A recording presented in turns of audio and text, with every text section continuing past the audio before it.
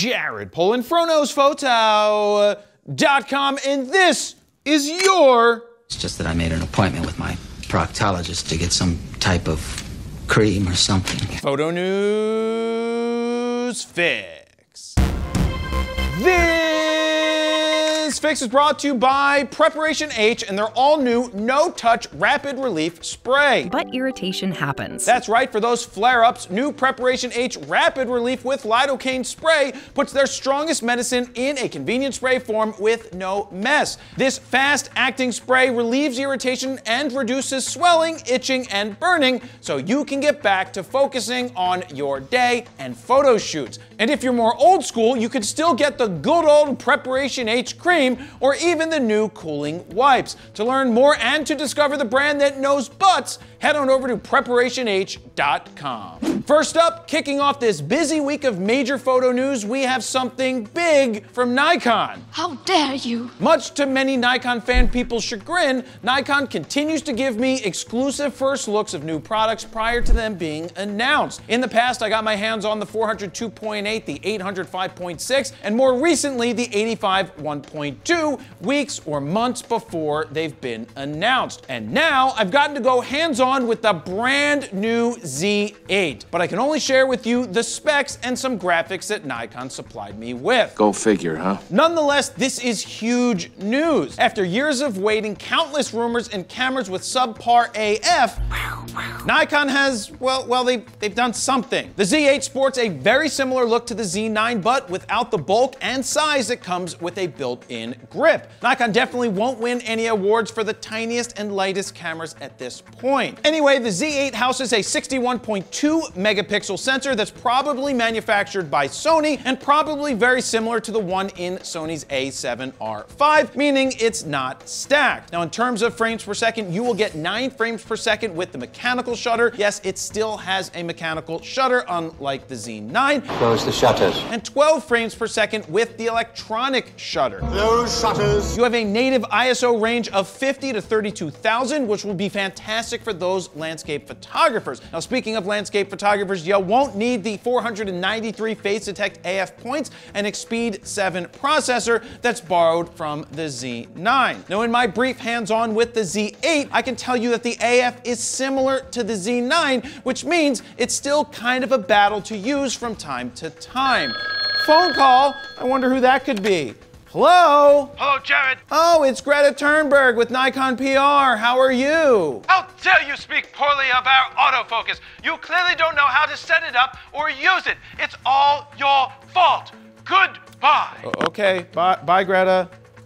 Yep. It's clearly all my fault because when I picked up the Canon R8 for the first time and took it out into the real world, I nailed focus time and time again right out of the box. I'll take the box! The box! Anyway, the Z8 has one CF Express B card and one SD card slot, 3.2-inch screen with now outdated 4-axis tilting touchscreen, which is the same one from the Z9, and does have an optional Pen 15.5 vertical grip. They do tell me that the body will clock in at $3,599 and be available for pre-order at the end of April, which coincides with the launch of the D to Z trade-up program. All you need to do is trade in any D and get a credit towards a new Z. Will you be stuffing your D into a Z? Let me know down below. Next up, Canon says, we see your Z8, Nikon, and we raise you the R1. Yep, it's finally official. The Canon R1 is real, and I've got some specs. Now, before I get to the specs, I have to tell you my predictions from a year ago were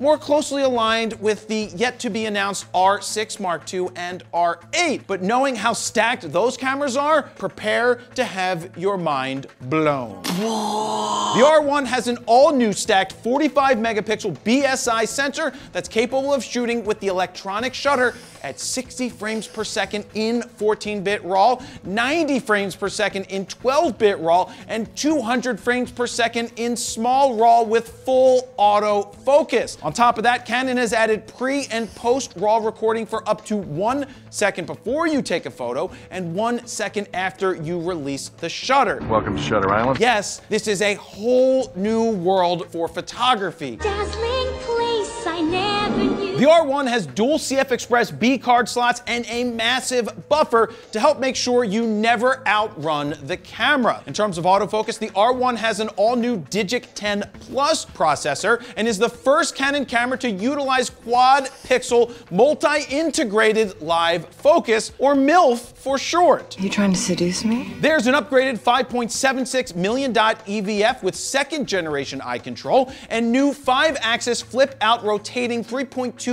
touch LCD screen. In terms of video, it will shoot 8K 60 for up to 30 minutes. 4K 240 for 60 minutes, unlimited 4K up to 120, all thanks to a new integrated body design with a passive liquid-cooled center. It's basically like Canon put the R3, R5, and R6 Mark II into a lab, shot them with some gamma rays, and bam! Turned them into the Incredible Hulk. Phone call. Oh, I wonder who that could be. Hello? Ah, it's Roberta L. with Canon PR. Oh, you can confirm that's exactly what happened? They shot it with gamma rays? Thanks. Bye. Now, in terms of cost, it looks like Canon is going directly after Sony and Nikon's jugular. The R3 has dropped from $59.99 to $49.99, and the R1 will sell for $6,500 and be released on May 15th. And get this, on May 15th, 1 hour after launch, Canon will apologize that they might not be able to meet the demand after selling all 14 units they produced. 14!